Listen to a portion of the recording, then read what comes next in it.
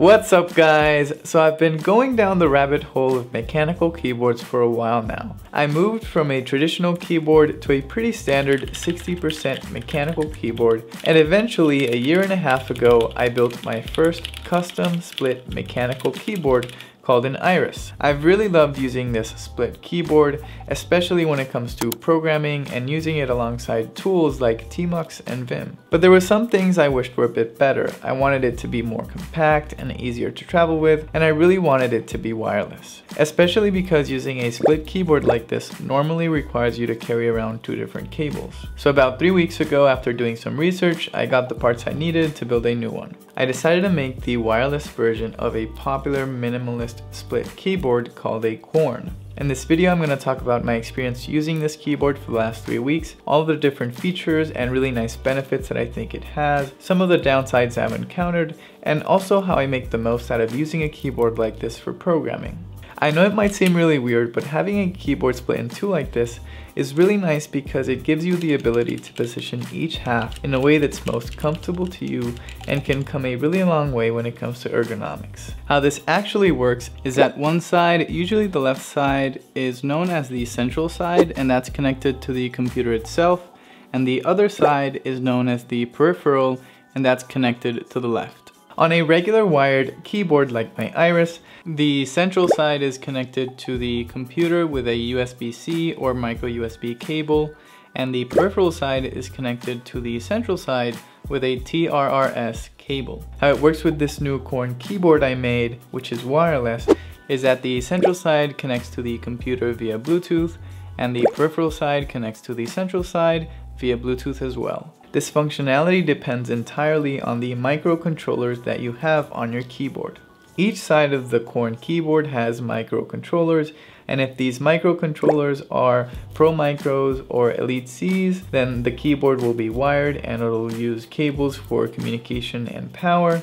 But if instead it uses microcontrollers like the Nice Nanos, then it'll use Bluetooth for communication and rechargeable batteries for power instead. So to make this specific keyboard wireless, I used the Nice Nano microcontrollers. This does mean that each keyboard side needs to be charged separately, which could be a deal breaker for some people. Even though this Bluetooth functionality is amazing in theory, these past few weeks testing out the keyboard, I did encounter some issues with it, but they have mostly been resolved now. For example, I did encounter some issues with Bluetooth interference or latency when I have too many Bluetooth devices connected to my computer at the same time. I had been using my headphones, mouse, trackpad, and now this keyboard all at the same time connected via Bluetooth to my computer. I would also point out that having something between the two keyboard sides can cause some interference and some issues, and also having them too far apart from each other. Also note that the central side on this keyboard, which is the left-hand side,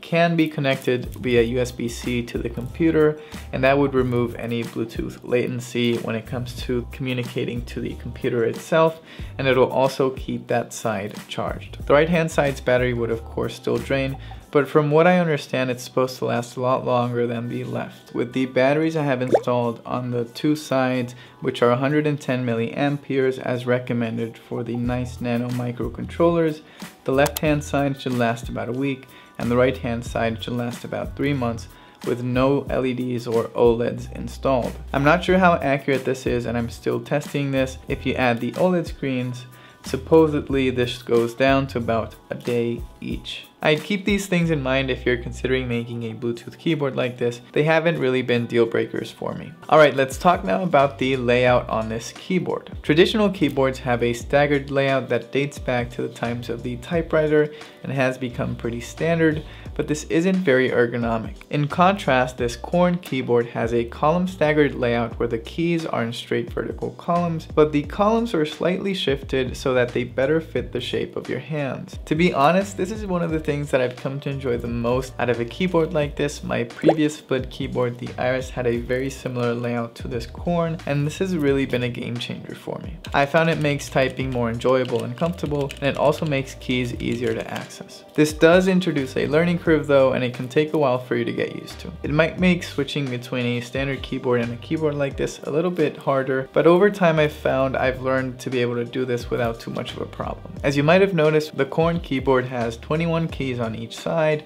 and the Iris has 28. This makes the Corne keyboard a lot smaller and more compact, and I really like this. I also want to point out that this keyboard has 3 thumb keys on each side. For those of you that don't know, keyboards like this are made so that you can not only use both thumbs, but each of these can press on more than one key. This is in stark contrast to a traditional keyboard where you normally use just one thumb and it usually just presses on the spacebar. Alright, so you might be wondering, if this keyboard is that small, then how the heck do you have access to all the different symbols and numbers that you would normally have on a traditional keyboard, especially when it comes to someone like me that uses all of these for programming? Well, that's where keyboard layers come in. They're an essential part of using a keyboard like this.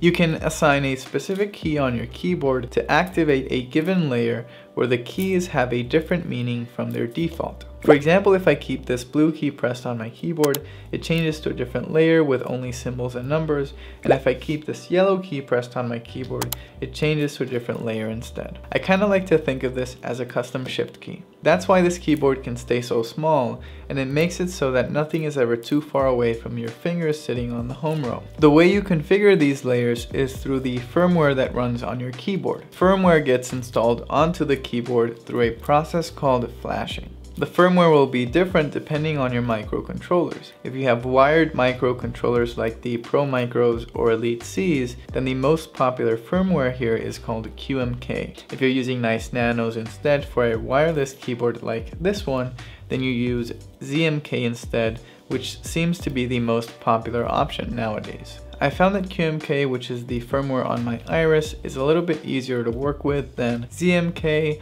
especially because it has an online configurator that makes things pretty easy. I want to point out a couple of things when it comes to how I've configured my layers to maximize productivity. My default or base layer has a pretty traditional QWERTY layout. A couple of things to point out here are that I have my escape key on the upper right hand corner of the right side, which is pretty much the opposite of what you have on a traditional keyboard. I put it here because I have the tab key on the upper left hand corner of the left side, and I move the backspace key to one of my right thumb keys because it's a key that I press on a lot. I have the option key on the bottom right hand corner of the right side because it's a key that I don't use that often. I put the control key where it's really easy to access because I use it so often when I'm using Tmux, and I have the command key, lower layer, and enter key for the left thumb, and the space key, backspace key, and raise layer for the right thumb. Now the lower layer is made up primarily of just symbols and numbers. The symbols that you would have on the numbers of a traditional keyboard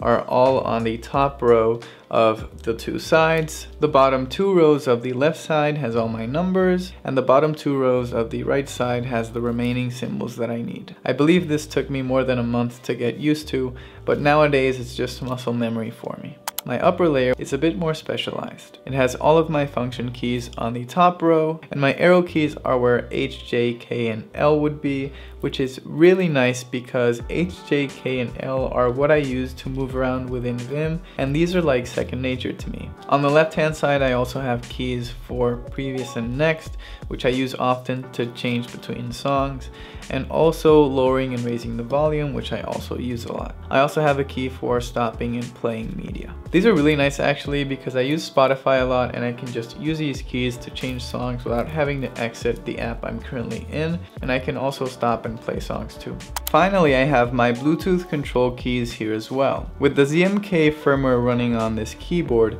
you have access to 5 different Bluetooth profiles. Each profile allows you to pair the keyboard with a different device. I have 5 keys here that when pressed will activate that profile. You first activate the given profile and then pair the keyboard with the device. For example, I can press on profile 1 and connect my keyboard to my MacBook, press on profile 2 and then connect my keyboard to my phone, and then press on profile 3 and connect my keyboard to my iPad. After I do this, regardless of the active profile on the keyboard, whenever any of these devices are close enough to it, they'll show the keyboard as connected. What happens though is that only the device that is associated with the active profile will actually receive keystrokes. I also have a key here to clear the current active profile. So for example, if I want my keyboard to forget my MacBook, I activate profile 1 by pressing on the profile 1 key, and then I press on the clear profile key so that the keyboard forgets the MacBook. This functionality is actually really nice, but for the past few weeks testing out the keyboard, I often found myself confused with the keyboard's current connectivity status. This would mostly happen because I would put my keyboard in my bag and keys would get pressed sometimes, and a Bluetooth profile would get cleared or it would change and I wasn't aware of it. Alright, let's move on to the switches I'm using on the keyboard. My previous keyboard had pretty basic Cherry MX Brown switches, and this keyboard has Gateron Ink Blacks, which are linear switches, and I heard a lot of good things about. I also lubed these, which was something I had never done before.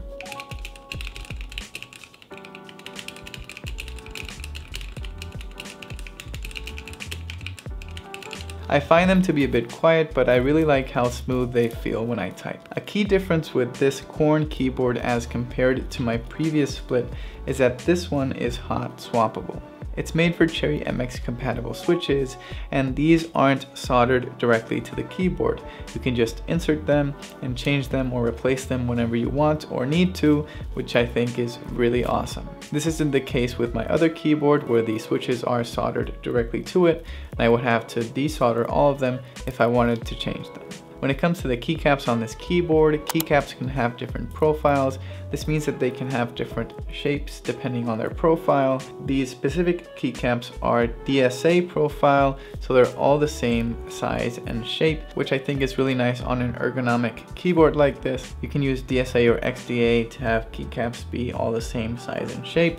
Keycaps can be made out of different materials. You can have PBT or ABS, for example. These keycaps are made out of PBT, and I would highly recommend this because they are more durable and they don't develop a shine over time.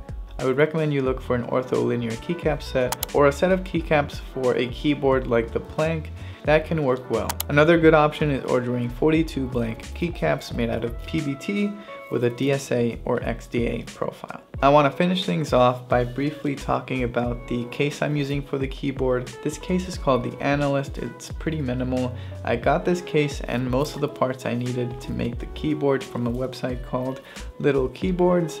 They aren't sponsoring this video, by the way. That's just where I found most of the things I needed. On this site, I also bought a foam layer for each of the sides to help improve the sound a little bit. Somewhere down the line, I might get a sturdier case for the keyboard to protect it a little bit better. And I'm also interested in something that allows me to do tenting, which is putting the sides up on an angle, which also should help with ergonomics. And that's it, you guys. That's pretty much it for all of the things that I wanted to share with you about this new Corne keyboard I've been using. I know that was a lot of information, so thanks for sticking around to the end if you made it this far. I really appreciate it. I hope you guys found the video interesting and helpful. If you did, don't forget to leave a like down below. It really helps me out. Leave a comment if you have any questions or feedback for me, and don't forget to subscribe to the channel to see more content like this from me. See you guys in the next one. Peace.